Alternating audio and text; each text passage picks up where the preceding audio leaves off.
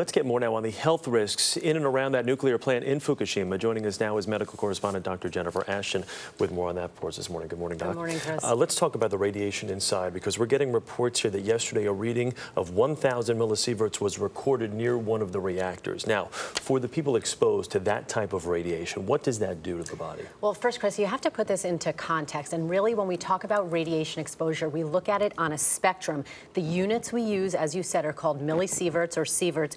And you have to understand, a little exposure thought to cause no harm or some cellular damage. A lot of exposure can cause death. 1 millisievert is about the amount you see in a CAT scan. You see about 3 millisieverts a year just walking around the planet. 400 millisieverts does increase the risk of future cancers, in particular thyroid cancer. At 1,000 millisieverts, that's where you start to see a considerable risk of acute radiation sickness. All right, one of the things we also want to talk about in one of the big reports this morning, that there have been radiation detections in the water supply in Fukushima right now, which really leads to a greater problem, does it not? Well, not really a surprise. As it's liberated into the air, then we do expect, with changes in weather and just atmosphere in the environment, to see some of that affect the ground and the water supply. Also, when you talk about radiation, not just the route of exposure, so whether it's inhaled or touched or ingested, but actually the time that you're exposed to that radiation, less amount of time being preferable to more, obviously, which is why they're rotating those rescue workers in and around the plant